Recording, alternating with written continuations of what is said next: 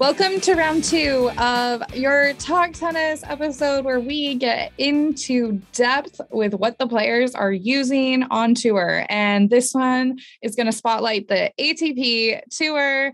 We just wrapped up a WTA chat, which is super fun and insightful. So if you're more interested on what the ladies are swinging on the court, go check that one out. But this episode is going to be more based around what the gentlemen are swinging. Troy is with me. Thanks for joining. Yeah, thanks for having me on, Michelle. Yes. And as we mentioned previously, we are recording this in the middle at the end of the US Open. So it's been so much fun to watch a lot of tennis. I struggled to get into the US Open series this year. And so I was like concerned if it was like a me thing. But I spent all Labor Day weekend just like glued to the TV watching tennis. So it's been fun. Yeah, we're pretty much down to the final four in both men's and women's. So it's pretty much getting towards the end of the US Open, but the start of football season, as the Cowboys had on. Let's go. I'm going to get so much hate for this. I think growing up in LA, I never really had a football team, but, went to training camp this year. And the Oxnard Cowboys. Let's go, Cowboys. Let's go, Dak. Actually, C.D. Elliott might be my fave. Talk about athletes. C.D. Lamb. Did I just mess up his name? I think you were going for the C.D. Lamb or the Ezekiel Elliott, C.D. Lamb is my fave. Yeah. 88. Yeah, that guy's legit. I'm a new fan. But hey, you guys, you want me to be a fan of your team. I am not fair weathered. I will pay up on my bets. Back to tennis. I know tennis better. We can't really talk about tennis without bringing up Novak Djokovic right now. And he does have a new cosmetic on his racket. So I wanted to see if you had any insight. I think you probably follow him on Instagram as well, Nate Ferguson, and he's been posting a bunch of pictures of that paint job. So I'm going to lean on you and let's just do a quick little rundown of Djokovic. Yeah. So don't know if Head plans on coming out with a commemorative racket, if he takes the whole thing or whatever, but it's the black and gold, his speed, endorsing the Speed Pro. And I'm pretty sure based on Nate at Priority One, his post on his racket, it says something about like 311 weeks and counting or something like that. Yeah. I believe it's referring to his world number 1 ranking, right? Yeah. Yeah. Yeah. That's pretty cool. And yeah. It's cool. It's definitely caught my eye. The cosmetic looks really nice. And he seems to be a player that's actually very particular about his cosmetics, because I know at one point there was a cosmetic he didn't like. So it's interesting to see. He likes this one. Yeah. Yeah. Because I don't think he's really used the actual like white paint job really. So he must not have been a fan of the predominantly white racket. Right. But I know. He used a lot of the black and gold. This one's kind of black and gold, black and yellow. So it seems like that resonates well with them. And I know we're talking about Head, but now that I think about it, his first major win was like 2009 Australia when he beat Tsonga, and he was using a black and gold racket from another company, the old K-Blade Tour. Maybe there's some magic in the black and gold. Yeah.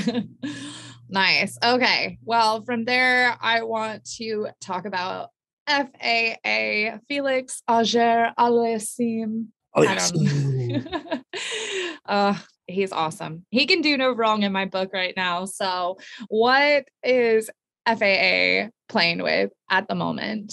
So he endorses the Pure Aero line of rackets. He has the banana yellow cosmetic, so to speak, but he actually uses a Pure Aero VS, but not the current Pure Aero VS, a older version. So the older Pure Aero VS, which actually dates back to like the old Babolat Aero Storm that was once popular by players like Dinara Safina. Safina, yes. Was one of the first to kind of make that racket popular, and then was used by other players like Sock at one point, and Stevie Johnson when he was Babolat. So yeah, it's sort of that Aerostorm, Pure Aero VS, older version, which what's just distinct about that racket is it's a pretty thin beam. So it's got like that thinner, more box shaped beam in the hoop, kind of like the old Pure Control or Pure Storm rackets, but it has that aerodynamic throat. Okay. So it's a pretty control oriented frame, thinner beam, 16 by 20 pattern. And then for string, he typically goes full bed of Babolat RPM rough in the yellow color. Which that I feel like we don't see as many players using a rough string or a textured string, but yeah, I mean, it seems to be working. So yeah. I mean, if anything, I would think, maybe he'd want to go a little bit more control with his poly. Just because when we tested the RPM rough, it's got a good amount of pocketing and kind of a lively feel for a poly, and that tends to be pretty common with rough polys. Like the Alu Power rough is pretty lively, kind of springy for a poly. But hey, maybe it meshes well with that low powered thinner beam frame that he uses and gives him a little bit more ball pocketing. So. Yes. And it's very spin friendly, and he hits a pretty darn heavy ball from what I can tell and what I've heard from some of his hitting partners like Djokovic and Federer over the years. And then he's an Adidas player, and he's one of the ones where I get annoyed when they're wearing shoes that aren't as easily available to the public. But obviously it's working for him. He's in the Soul Court Boost, right? Yeah, Soul Court. Adidas Soul Court, basically. Yes, they're dropping Boost from the name moving forward. And there will be some, but not as much availability moving forward. Yeah, because they're pretty much going with like the prime blue or prime green endorsement now on that shoe because of the recycled materials, which is really cool. And supposedly the Soul Court that he uses and CC Pass has used and Team has used, and we were talking about WTA Rybakina. Supposedly it's kind of like a pro stock shoe, I guess you could call it, but kind of has like a bounce midsole, maybe some slight tweaks to the outsole. It's probably a pretty comfortable shoe, and it may be hard to just up and leave it. But yeah, it is a little frustrating because when he first came into Adidas, he first switched over and got sponsorship. He was supposed to be the flagship guy for the Ubersonic 4. Yeah. And him and some of the other players. And then I know he's bounced around. He's tried the Uber 4. Don't know if he's ever tried the new Barricade yet, but he's tried a couple different shoe models, and a couple of them have ended up back with the Soul Court. Yeah, they make that shoe too nice for them, I think. I don't know. They keep coming back to it. Okay, we were talking about Pure Arrows, maybe some Pure Arrow VSs. There's another player who has made a statement at the US Open this year. And I think everyone is going away and they know his name. What is Carlos Alcaraz swinging? I'm trying my best to pronounce correctly. But Alcaraz, Alcatraz, as a lot of Brad Gilbert and a lot of us people are calling him. But yeah, he's a fun player to watch. Rips the ball and is using the newest Pure Arrow VS. So not the one Felix is using, the older model, but the current retail, frame mold. Mm-hmm. So you want to get a racket like Alcaraz, get the Pure Arrow VS that we sell.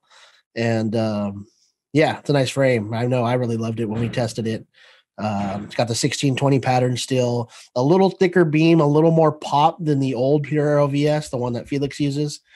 But I do love the 98 head size. I like that. It gives you a little more feel, a little more precision, a little more control than the actual like standard Pure Arrow. I always forget that racket has a 16 by 20 string pattern too. Yeah, because it actually played really spin friendly. Okay, nice. It played more like most brands 16-19, depending on how they space the strings. But it is a 16-20. Good control, good spin. And then I think as far as string goes, he goes with the RPM Blast, which obviously really popular. Lots of control, lots of snapback, really slick coating on that string. Pretty popular choice for a lot of Babolat pros. Nice. Okay, another player who caught my eye early this summer, and I'm a big fan of his hair. I sound so materialistic. Okay. But also another reason why I'm a big fan of him, his coach is or was one of my favorite players. So Lloyd Harris, let's talk a little bit about him. Yes, his coach. And who's the coach? We could talk a little bit about the coaches of the previous players we were just talking about, but Xavier Malisse. Oh, Malisse, okay. The X-Man. Yeah, I remember him. Prince Diablo. I was gonna say former Prince, or maybe he still uses a Prince player. Dated Jennifer Capriati for a hot minute. Yeah, Team Ponytail. Yeah, very I think he's from Belgium, if I'm not mistaken. Super fun to watch, big personality, beautiful strokes. And now he's coaching Lloyd Harris. Yeah, I like to call him Sir Lloyd Harris. I just feel like that name goes well with the Sir in front of it, Sir Lloyd. But now I'm like fact checking myself because I've already had one mistake in this podcast already. But I'm 90% sure, unless he got fired in the last week, that's he is working with. Yeah, but Lloyd Harris, he's a fun player to watch. Plays a big game. He's a Yonex racket user, eZone 98, as I mentioned before with the WTA podcast. Not 100% sure which generation of the eZone 98 that he's actually using or if it's the current one, but it's an eZone 98, 16-19 pattern, got the 4 loops in the throat. So that's one way you definitely can tell it's the 98, not the 100. But and then pretty popular setup for a lot of Yonex players, eZone players specifically, but uses Polytour Pro for his strings. So eZone 98 Polytour Pro. And then as far as his other gear, he's Lotto, I believe. Lotto head to toe, kind of like Berrettini. Yeah, Lotto. And he's South African, right? So yes, got some flair, some South African flair. So Republic of South Africa. Yeah, I always am curious how, players get into the deals that they get into. Lotto and Berrettini seem to go hand in hand. Lotto and what's his name? Kevin Anderson was Lotto for quite a while. So there you go. Maybe a connection there. Yeah, I know there's been some chatter about him following in Anderson's footsteps. So not a bad person to follow up. I know for a fact I can't pronounce this guy's name, but he just played against Daniel Medvedev. And I'm pretty sure he came through all the way from the qualifying of the US Open. Van de Schloop. Yeah. It's hard to, I think it's Van, I don't know, I'm sounding it out, but Van de Zandschulp. Yeah. Oh, there was the funniest press conference and they were asking him, and he's got like this very dry personality, but it's like hilarious. And he goes, "Oh, you want me to pronounce the whole name, just the last name?" I don't know. It was funny. Yeah. I wanted to say Van de Schulp because it's faster, but it looks like it's Van de Zandschulp. Yeah. Anyways, and he's from Netherlands. Yeah, I think he's Dutch. Netherlands. Yes. So seems like a fun new name and player. So what about him? What's he using? Yeah, so looks like he's a pure arrow player as far as racket goes, and then as far as string, looks like he's got a full bed of a black poly. So I'm assuming if he's a Babolat sponsored player, probably RPM Blast. Okay, let's talk about some Americans. I'm gonna start with Big Foe. Big Foe on the come up. There's always Big Foe on the come up, but I think Big Foe's there now. It's like I'm sure maybe his ranking isn't quite as high as he would probably like it, but he's there and he's making statements. So. And as always, he is so entertaining to watch. Like he's high-fiving the crowd. He's just kind of like doing his thing, getting the hype. That one match lasted, it went well into the night and it was so electric. So talk to me about Francis. Yeah, so he's been a VCore Pro 97 endorser for a while now. As far as the actual frame underneath, I believe it's an older version, like one of the Dual Gs or VCore Tour G. So like the orange one or the black and orange one, because it's a 1620 pattern. So it's a little different pattern than the current VCore Pro 97s. But lots of control, lots of feel. That's kind of like their most low powered player frame that they make, which he takes huge rips at the ball. And for string, he goes Polytour Pro full bed. And he's one of those that it was just like a couple weeks ago when he was playing the US Open Series warm-up events. He was in the old previous generation VCore Pro 97 paint job, the green with the gold. And then as soon as US Open started, he was in the new VCore Pro 97 cosmetic. So he's one of those that probably isn't too superstitious, like a Del Potro or whatever. He just went from the other paint job and was like ripping the ball right away. So just give him a racket. He'll do the rest. He's also a Nike player, and he wears the GP Turbo, correct? Yes. Him and Osaka are the main ones for the GP. But I love that shoe. Yeah, it's so comfortable, and like watching him play, like he puts a lot into every point, so I can see why that would be his shoe of choice. Like you really appreciate the rebound and the cushioning, and it's so bouncy. That's always the word I like to describe as bouncy. Yeah, and he's got like an explosive step, man. He's quick, so for sure. And kind of interesting, I've noticed that during this US Open, there's been a decent amount of players that are still in the old Zoom Zero. Yeah, one of the ones that comes to mind, Sinner seems to not want to move on from the Zoom Zero. Yeah. I think Amanda was, Anisimova was one that was sticking to it for a while, even though I think she did try the GP. And I think there's a couple others out there. Yeah, there's been a couple. But if you guys also love the Zoom Zero, the GP Turbo is the replacement for that shoe. And I think most of the play testers like that one a bit better because the fit was a little bit more forgiving. I know. The upper wasn't as restrictive. Yeah. So good option. I had to do a Christian on my Zoom Zeros and make a little cut into the upper to make them work. So. Yeah, I don't think you're alone. I think that started trending once you kind of let people know.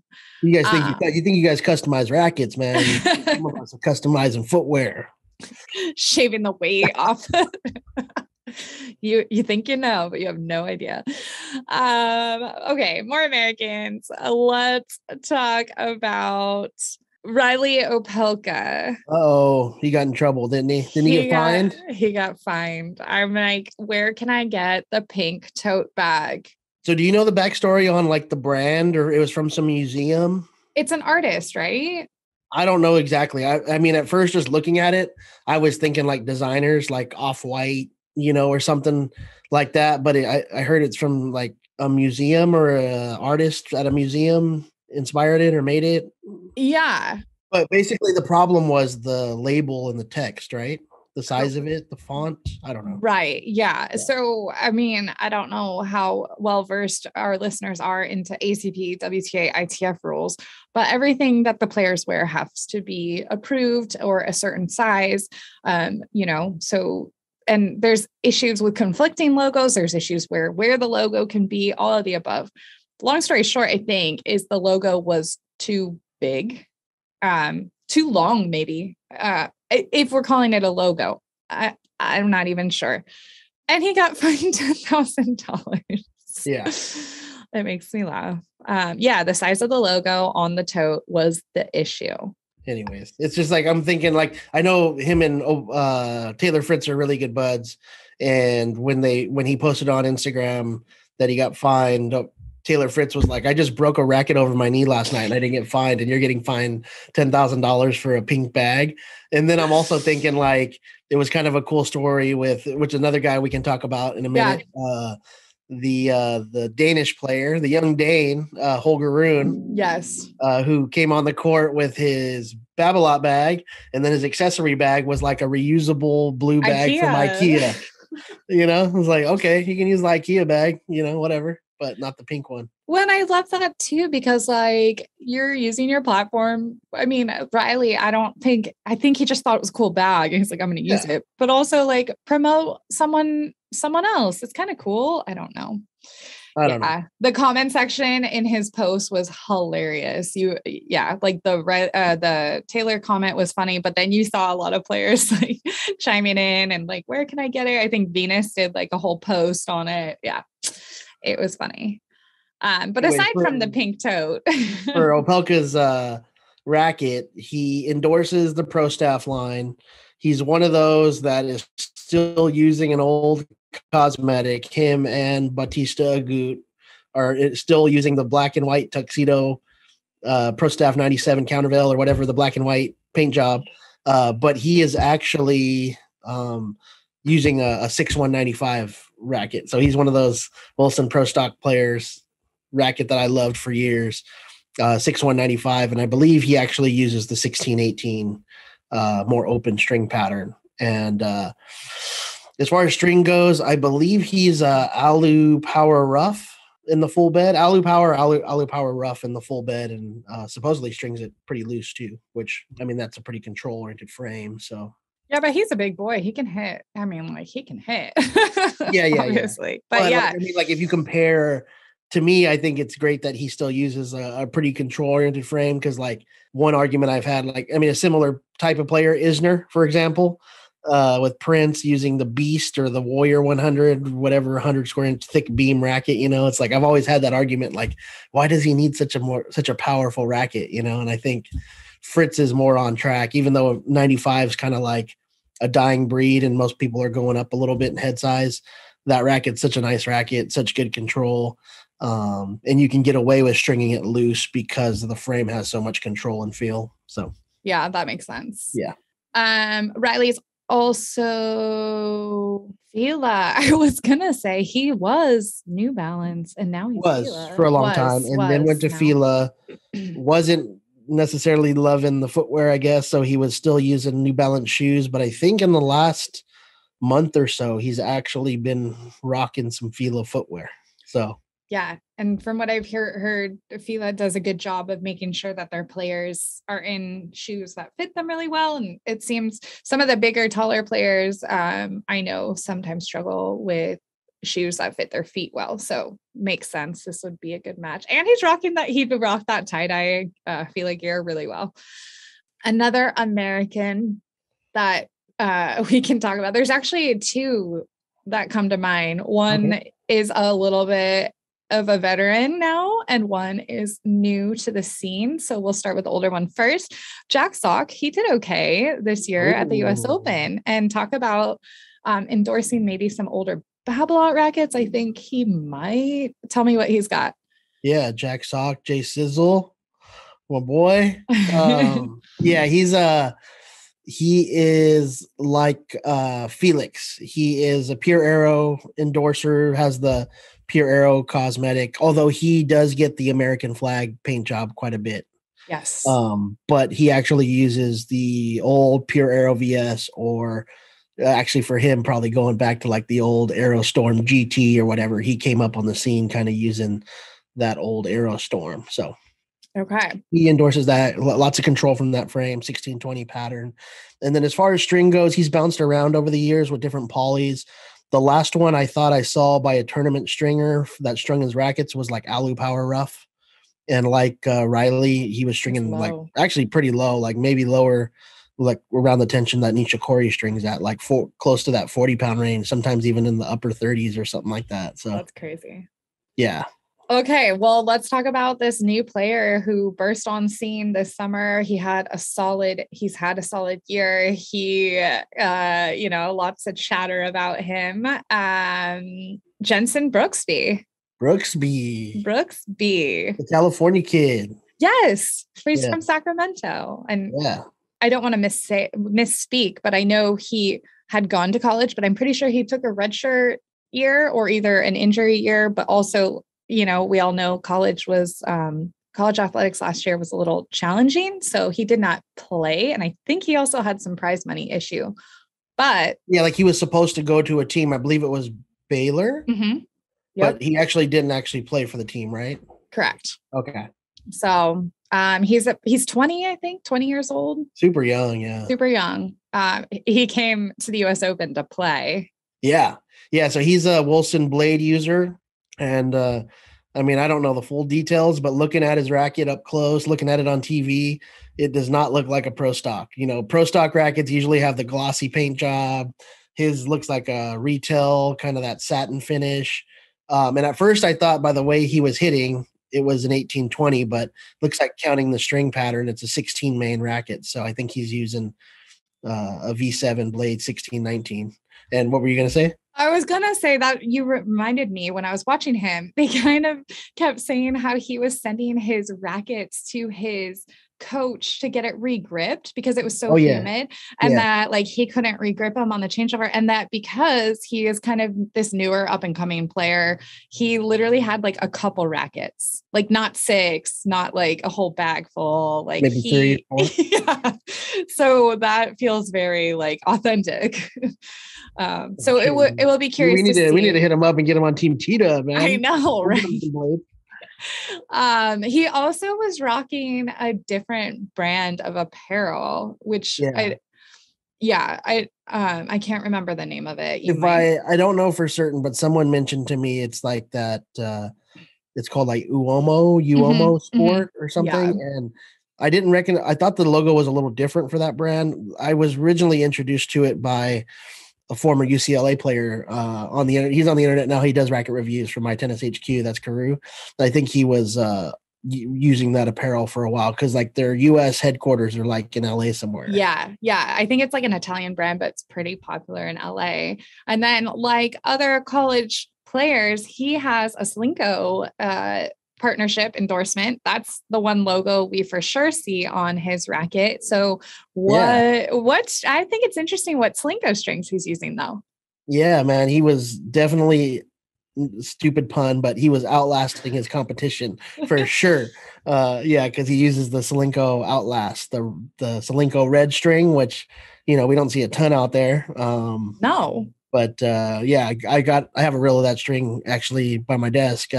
Good control, very predictable. It's one of those like control oriented red polys I was mentioning in the WTA podcast, kind of like Poly Tour Fire or Pro Red Code. But it's pretty good tension maintenance, good control, just a round, smooth poly, and and he even uses like the Wolf or the Salenko overgrip, the gray one. I think it's called like.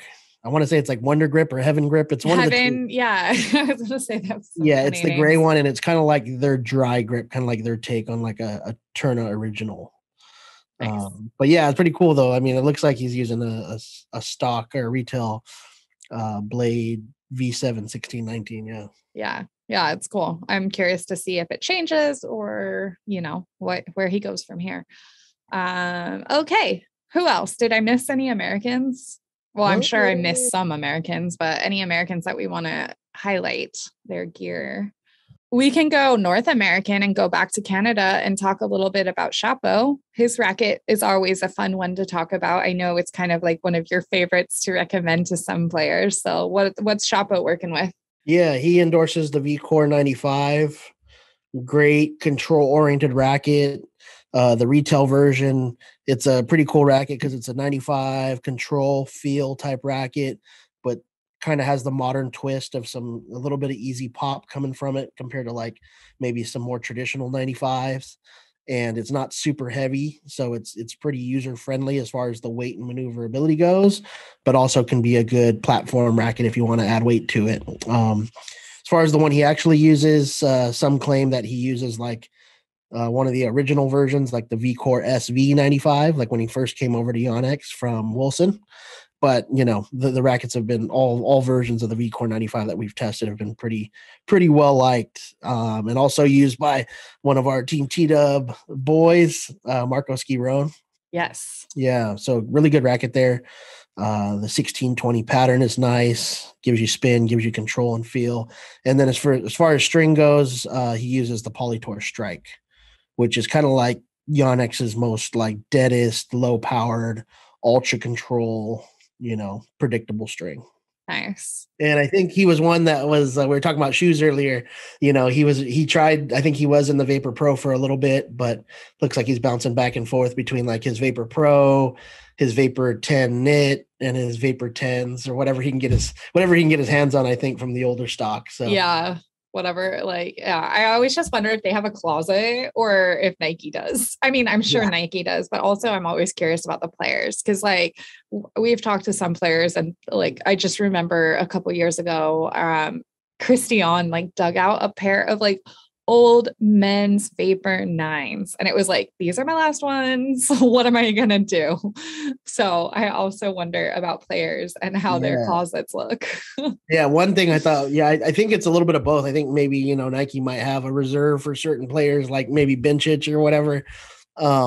But also, I think some of those players kind of stock up, keep back stock in case something happens or their ranking drops or they lose a sponsorship. Because I saw on social media, Australian girl Daria Gavrilova, and she's kind of like had some rough patches with injuries, and her rankings dropped, and kind of struggled over the past few years with injuries.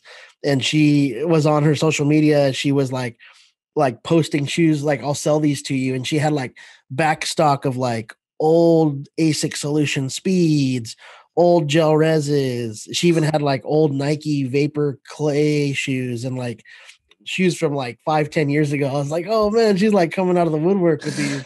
And she was like, I don't know if it was a joke but she was like posting them in her story, like, I'll sell these to you, DM me for inquiries. Oh my gosh. Yeah. Well, I know, like, we even joke or not joke. Like, I'm for sure like one of those people that likes to hold on to things and like memories and all that silliness. But we always, not always, but we often clean out our kind of like playtest gear. And I was going through mine and I had an old Vapor 9, a Vapor Knit, like the US Open when Nike was doing the night shoes. Remember those black shoes? And it was the same for men and women. It was a Vapor Knit and it had like the pink around. Anyways. Yeah. So I get all nostalgic too. I have so many old pairs of shoes, the Asics Gel Res 4, like, I have a brand new, well, they may have been worn once, Gel Res 5s that I have stock perfect. They're in my size, and I'm like waiting for the times right to bust those out,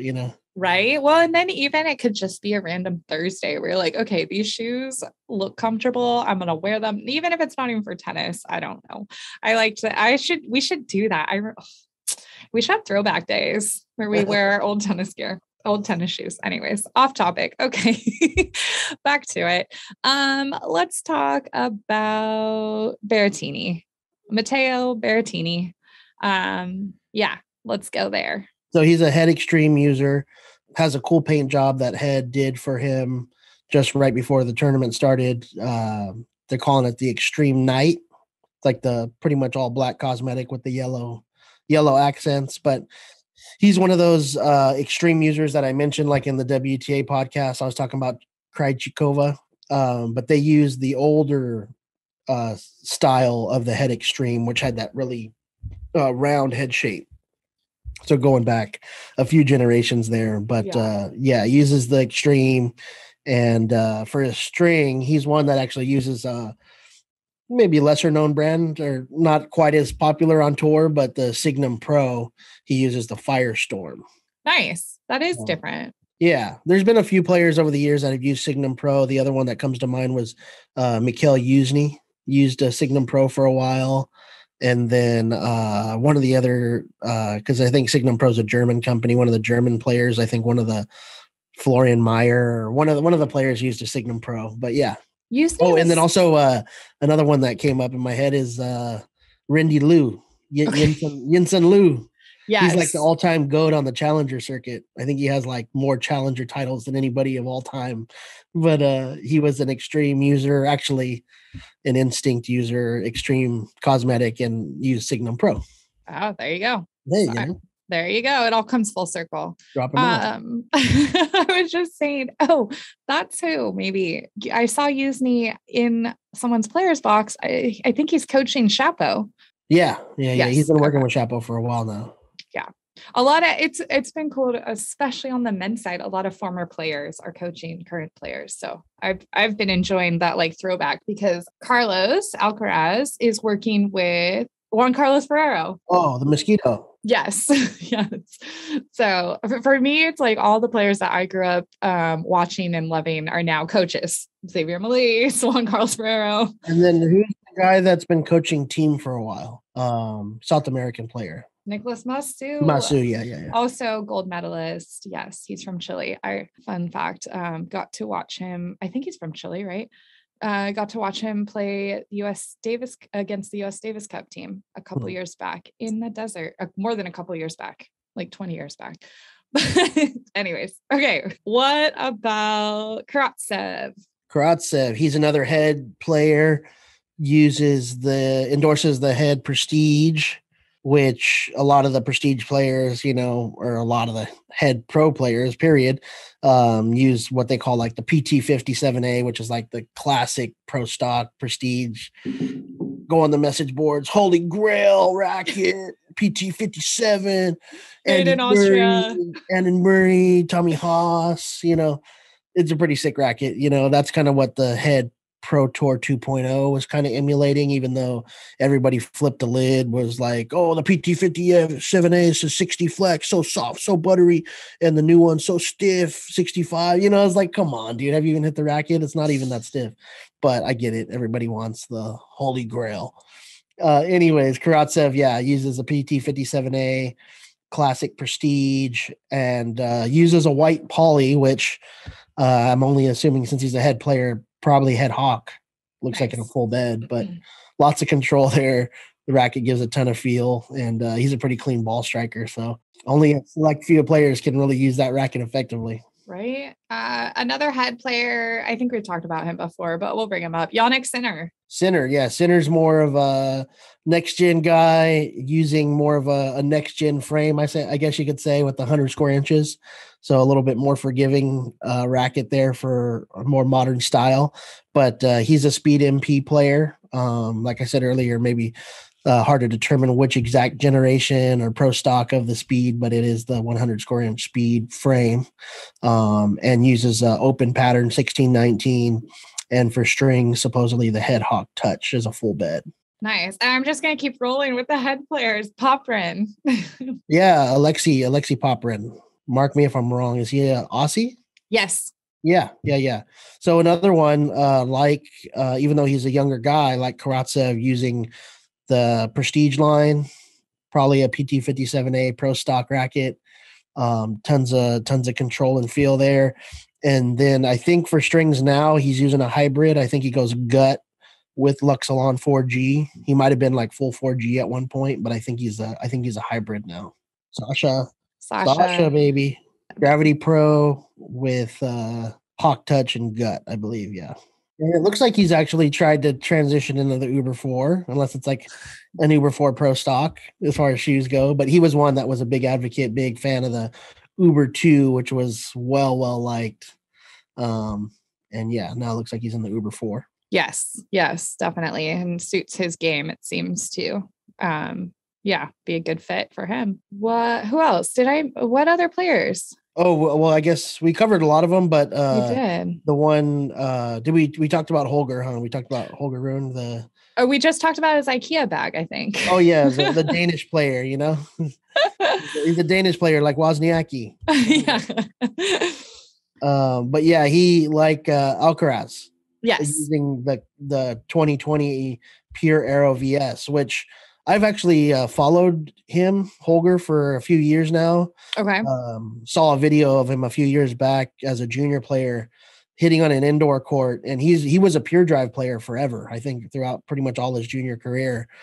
And I saw him hitting balls in an indoor court and was just like ripping the ball. I mean, the indoor court makes it sound even louder, but like this guy's racket head speed was just ridiculous. I was like, oh man, this guy's a huge ball striker. I didn't know if he would pan out on the Pro Tour like he's doing right now. It's hard to tell. I didn't really follow all of his junior matches, but I just saw him hitting the ball, was following him. And then now for it to come full circle and be in the US Open, pretty crazy. But I think it's a smart move for me, for players that swing that big, like a Del Potro, who uses a pretty control oriented racket. I think it was a smart move to go with a slightly smaller head, a little bit more control from a pure drive standard to a pure Aero VS. Yeah, that was my comment. He reminded me a lot of Del Potro, but like minus the size. Like dude was just ripping these forehands from all areas of the court. And it will be interesting to see him continue to develop, because I got, obviously I can be very critical just watching these players, but I'm like, dude, I was so bummed. He kind of emotionally seemed to let go. He was cramping and all that, but even despite that, he was still putting together some insane shots. Really cool. Yeah. Who else? Musetti. Should we talk? I don't know. I'm just. Musetti. I think we've mentioned him on a previous one. But he's a head player. He actually uses their newest addition to the Extreme line, the Extreme Tour. Okay. Which is a nice racket. I think, it's the more control-oriented version. It's a 98 head size versus the typical 100 square inch from the Extreme line. A little bit thinner beam, a little more control, a little more feel, but still gives you that pop and that spin. So it's kind of like a similar racket for head as the Babolat Pure Aero VS. Very, very similar comparable frames. Nice. But and then as far as string goes, he's one of those young guys that uses a poly hybrid. Nice. He goes like Lynx Tour with Hawk Rough, I think.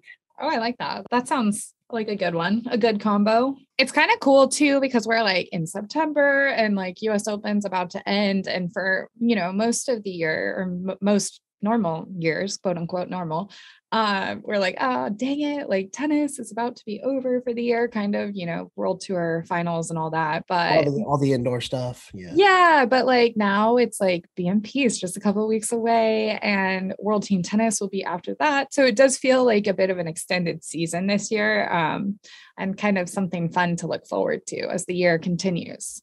Yeah. Yeah, probably going to be hot too. And it has been fun. I know a lot of us are missing seeing Rafa and Roger, and there were a lot of players actually that did not make the US Open this year for 100 different reasons, but it has been a good opportunity for these other players to kind of break out. And I know for me, I hear their names often, but I don't really like connect with them as players because I haven't watched them. So I've been able to watch a lot of these players that I've been hearing so much about and really be able to be like, oh yeah, he's going to be fun to keep up with. Yeah. There's a lot of good players coming up, a lot of good variety in the game.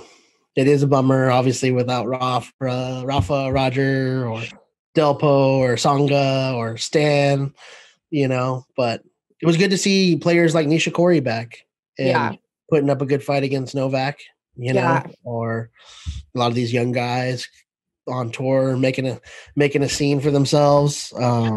So pretty cool stuff there. Cool. Well, then I think this wraps up this episode. If you guys are interested in checking out, we did one on the WTA players and what a bunch of them are swinging. And as we mentioned in that episode, we have some swag to give away. So if you're interested in some strings or tennis bags, we got you. So do me a favor and go over to iTunes if you are an Apple user and leave us a review on iTunes and shoot us an email from there. And if you live in the US, I will send you something fun and tennis related. And you can just email at podcast@tennis-warehouse.com. We always appreciate you guys listening. And if you ever have any questions on other players that we haven't mentioned, or you want to tell us what your setup is, feel free to reach out. We would love to hear it. Yeah. Thanks for having us. Okay. Happy hitting, everyone. Go play more tennis.